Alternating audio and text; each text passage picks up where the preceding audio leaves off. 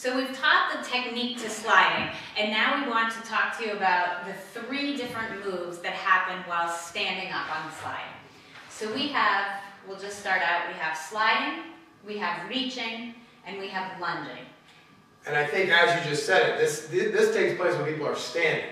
There's a whole other collection of exercises that can take place when people kind of get into push-up positioning, half kneeling, kneeling positions. There's a variety of stuff that happens when you're down on the board itself. But in upright position, you just said those 3 perfectly. All right, so we've demonstrated sliding, and we've demonstrated that that can happen in a couple of different directions. And we just want to continue to make the point to you that the reason this is a circle is so that you use the board in a variety of ways and not get stuck with that side-to-side pattern. So let's just look at that side-to-side pattern and sort of relate that to our 3 planes of motion that we talked about earlier. So as you're going side to side into what we now know is a 9 to 3 o'clock sliding motion, right?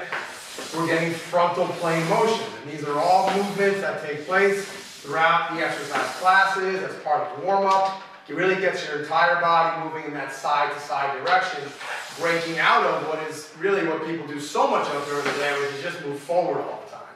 Exactly. But we want to make sure that we're always adding other elements too. So sliding can be done with rotational patterns, which we showed is the clockwise and counterclockwise direction. And adding some arms to that can also really exaggerate that rotational. So you get all that nice twisting through your torso, more through your hips, and so again, the more movement you create, the more muscle firing, the greater strength, the greater caloric burn, everything just keeps layering on top of each other. Exactly. Yeah. So the more movement, the better. So we're talking about sliding in all kinds of different directions to create rotation, and we can also slide in our sagittal plane. So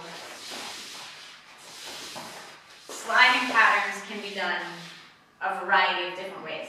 And you'll see more of these patterns in our exercise library, which will teach you all the moves that happen in the classes, but we just want everybody to understand how to move around the board in various sliding. And so sliding clearly is you with 2 shoe covers on, really moving from a block to another block in one of the planes of motion, basically. Absolutely, and please don't be afraid to adjust your blocks for different movement patterns. So again, if somebody can't reach and you want to bring your blocks into that middle ring, or if you just want to create a different slide pattern, sometimes we move a block in so that this can be our point that we then move from to be able to get some different types of motion, rotation. And again, always finding where that client or class participant is going to be successful. Absolutely. All right, so that's sliding, right? 2 shoe covers on. And I know everybody understands what lunges are, right? Sort of off the 3-act slide, but we take lunging on the 3-act slide and create some pretty effective exercises as well, still utilizing constant ground contact, still utilizing ground reaction, still utilizing 3 planes of motion. So those principles, they continue on with all of the exercises that can happen on the 3-act slide. Right, so for this one, I'm going to take off 1 shoe cover so that I can give myself a little bit of stability here with my right leg. And my lunging is now going to happen to my left side. And so you would still reference the idea that you're facing your 12 o'clock block here, right? Exactly, and I am lunging to my 9. And what I try to do is make sure that anytime I'm doing a lunging motion, I'm doing it to many different blocks so that I'm getting a variety of different muscles going in different reaches. So often we do a lunge pattern where we slide to 11, 9, and 7. All right, so we've got 1 foot stationary without the shoe cover so it doesn't slip. And obviously the shoe cover on is your sliding leg that really lets you move through that. And again, I almost see that element that you talked about before, sort of the opening up and closing down as you went to those other blocks. Let's show that one more time. So this opening up type of lunge, right? Absolutely. Rotates the hips a certain way. And then closing down, we get a little different type of rotation. And we're right back to the more movement with rotation, more muscle firing, better strength, better caloric burn, better workout, more fun. All of those things, Yeah. you got it. I think that the only other thing to add about all these lunges is that we're still doing those two other things that we've talked about, the constant ground contact and the ground reaction force, right?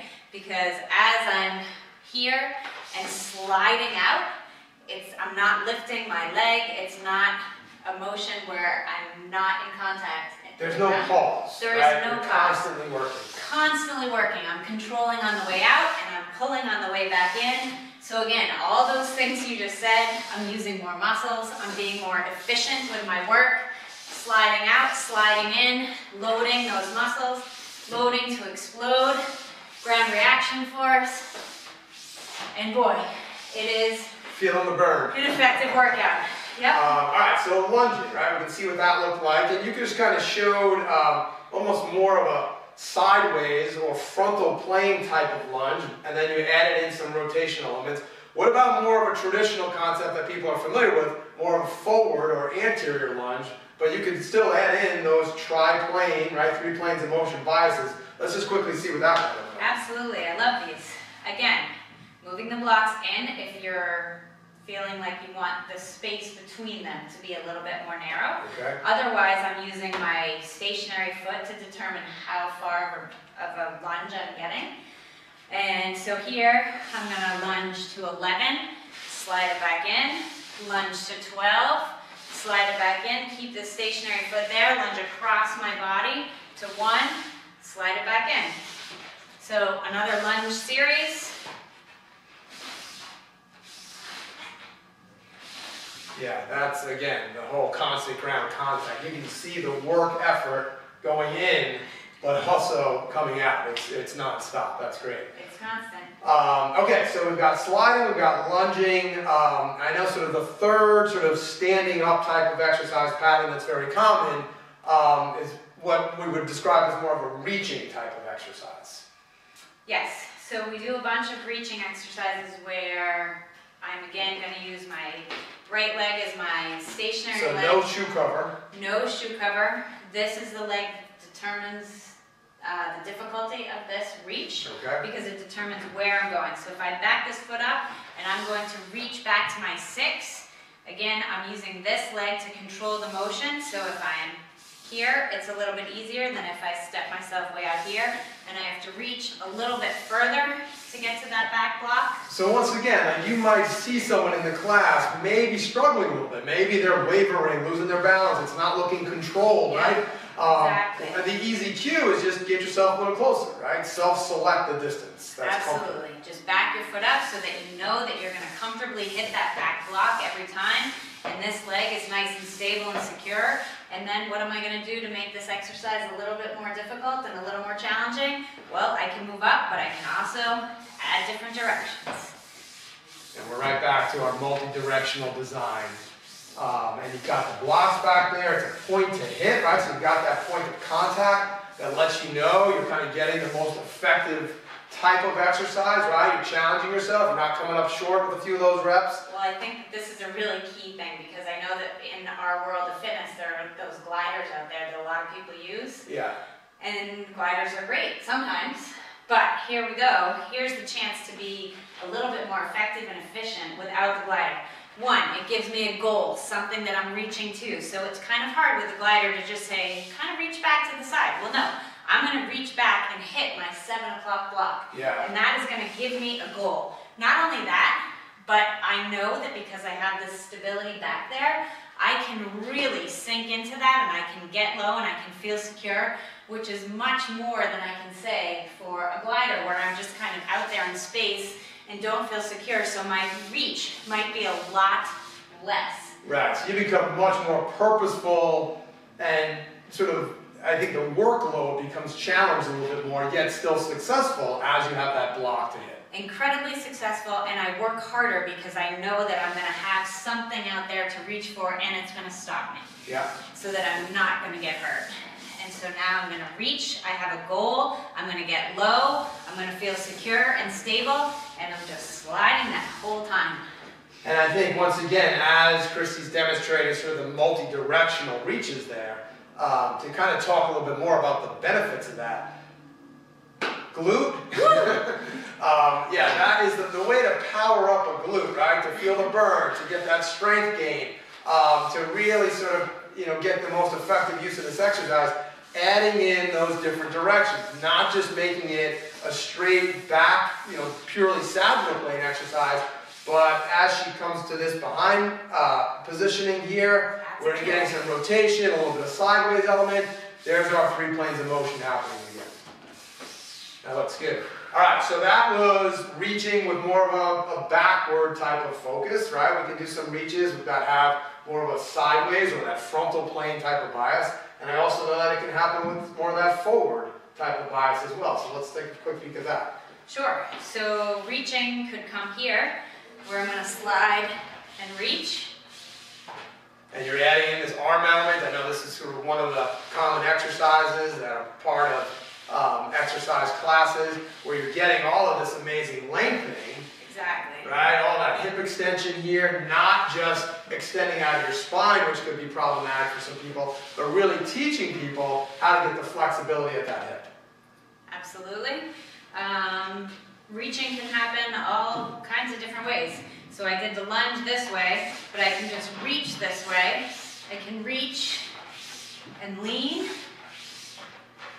I can reach here. So different than the lunge because you're not transferring the weight onto the sliding leg, you're keeping it fixed over. And I guess that's really the thing here. So let's go back to that backward slide.